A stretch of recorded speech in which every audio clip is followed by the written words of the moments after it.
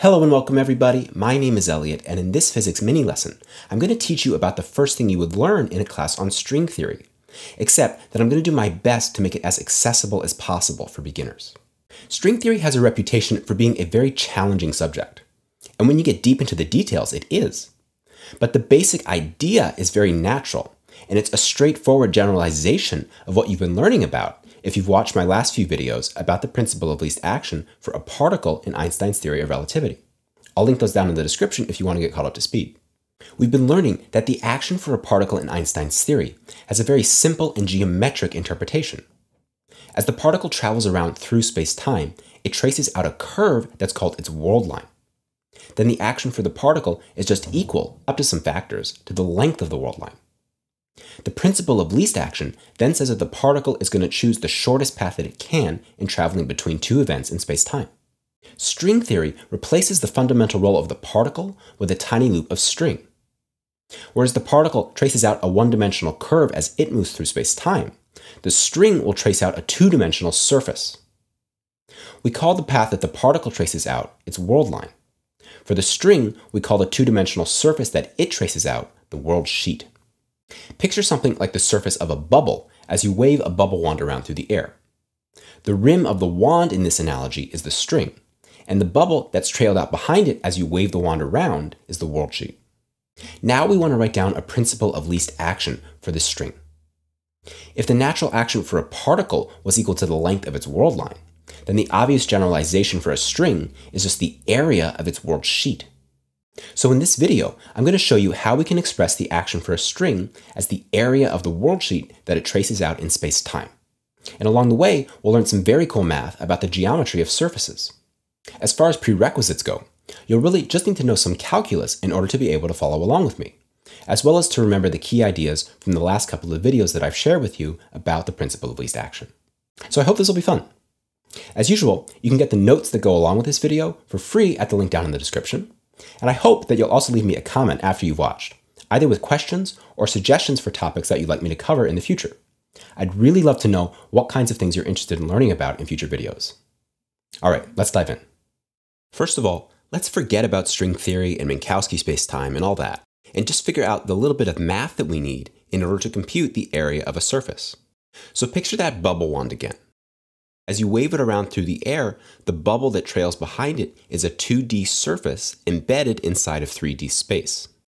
Let's write the coordinates of space as x vector with components x, y, and z. Now, if we had had a line in space instead of a surface, we would have described it by giving a curve, x as a function of lambda, where lambda is some parameter along the curve. This function tells you how each point lambda in parameter space gets mapped to a point x of lambda in 3D space. Now, when we graduate to our 2D surface instead of a curve, we need another parameter. Let's call it sigma. Then, we specify the surface by a function x of sigma and lambda. Our wand here is a closed loop, so let's make the sigma direction a circle. Then our parameter space is a cylinder, and our function tells us how each point sigma lambda in the parameter space gets mapped to a point in 3D space. And that's how we describe the shape of our surface. So the question we need to answer is, if someone hands us a surface by writing down its function, x of sigma lambda, how do we compute its area? Well, let's think about a little rectangular area of the parameter space. A little rectangle of width d sigma and of height d lambda. After the map to 3D space, that little rectangle is going to turn into some tiny parallelogram on our 2D surface. If we can write down the little bit of area dA of that tiny parallelogram, then by adding up all those little areas, we'll be able to compute the total area of our surface. So we have this little parallelogram. One corner is at x of sigma lambda, and the one next to it is at x of sigma plus d sigma and lambda. So we can draw a vector along the bottom edge of our parallelogram, given by x of sigma plus d sigma lambda minus x evaluated at sigma lambda. That looks familiar. It's basically the derivative of x in the direction of sigma. In particular, if I divide that by d sigma, this is literally the derivative of x with respect to sigma. I'm using curly d's here because these are partial derivatives. If you haven't seen them before in your math classes, don't worry too much about it. They're just like regular old derivatives, except that our function x depends on more than one variable. So we use this partial symbol to indicate that we're only looking at the rate of change with respect to one of them. So we can multiply this d sigma to the other side, and then that tells us this vector pointing along one side of our parallelogram is dx by d sigma times d sigma. Likewise, we can draw a vector along the other side, and that'll just be d lambda times dx by d lambda. Now we just have a little geometry problem to figure out the area of our parallelogram. So let's make a little digression to review how you compute the area of a parallelogram that's spanned by two vectors. So here are two vectors, a and b. If we want to find the area of this parallelogram, we take the length of one of the sides, a say, and then we need to multiply by the altitude. If we let theta be the angle between the two vectors, then the altitude is b times the sine of theta. And so the area is the length of a times the length of b times the sine of theta. Now I want to write that a little bit more conveniently. Let me first of all square this equation. Then I can use the fact that sine squared equals 1 minus cosine squared to rewrite it as the length of a squared times the length of b squared minus the length of a, the length of b, times cosine theta, all that squared. The reason I did that is because now the thing in parentheses is just the dot product of a and b. So we get a nice formula for the area of a parallelogram spanned by two vectors. It's the length of a squared times the length of b squared minus a dot b squared, and I take the square root of all that. Now back on our surface, we had a little parallelogram where a was d sigma times dx by d sigma, and b was d lambda times dx by d lambda. So using our formula, the little piece of area of our parallelogram is d sigma times dx by d sigma, the length of that vector squared, d lambda times dx by d lambda, that magnitude squared, minus d sigma dx by d sigma, dot d lambda dx by d lambda. And then I take that quantity squared, and I take the square root of the whole thing. Now that looks like a little bit of a mess, but we can simplify it a lot. First of all, notice that each term has a factor of d sigma squared and d lambda squared. So let's pull those outside the square root. Then we've got d sigma, d lambda, times the square root of all the rest. Now that still looks a little bit complicated, but there's a way to write it much more compactly.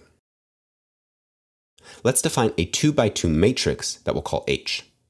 In the top left, we've got dx by d sigma, length squared. Likewise, in the bottom right, we'll put dx by d lambda, magnitude squared.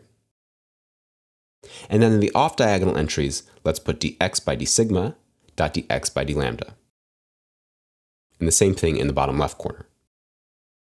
The reason for defining this matrix is that the thing that's inside the square root here is nothing but the determinant of H. So we can write our formula for the area much more compactly as d sigma times d lambda times the square root of the determinant of H. And then we can get the total area of the whole surface by integrating over sigma and lambda. Areas and volumes and so on can always be written like this. H isn't some random matrix. It's the metric on the surface. Just like the metrics a to mu nu and g mu nu that we encountered in the previous videos about special relativity and general relativity. Metrics tell us how to measure distances in a given space, so they naturally also tell us how to measure areas. So that was the math that we needed to cover in order to learn how to compute the area of a surface. So now let's get back to the physics. We were thinking here of a bubble getting traced out in 3D space as you wave the wand around. Now it's a short step to go to the worldsheet of a little loop of string that's getting traced out as it evolves through space-time. And we only need to make a couple of modifications to write down the area of the worldsheet. First of all, instead of this 3-component vector x, which gave us coordinates in 3D space, we need to replace it with the 4-component vector x mu that gives us coordinates on space-time, just like we used in the last lesson on relativity. Likewise, we need to replace the familiar Pythagorean notion of distance in regular space with the Minkowski metric in space-time, ds squared equals a to mu nu times dx mu dx nu. Where again, remember it's always implied here that I'm summing over these repeated indices. So mu and nu are getting summed from 0 to 3. We could also pick a curve metric g mu nu to describe a string in curved spacetime. But let's stick to flat spacetime here to keep things simple. Now, this new metric affects all the places where we computed magnitudes and dot products of vectors. So we need to update our matrix H. In the top left corner here, that gets replaced by eta mu nu, dx mu by d sigma, dx nu by d sigma. That's just the length of the vector dx by d sigma computed with the Minkowski metric. Likewise, in the bottom right corner, we've got eta mu nu, dx mu by d lambda, dx nu by d lambda. And finally, in the off-diagonal spots, we've got eta mu nu, dx mu by d sigma, dx nu by d lambda.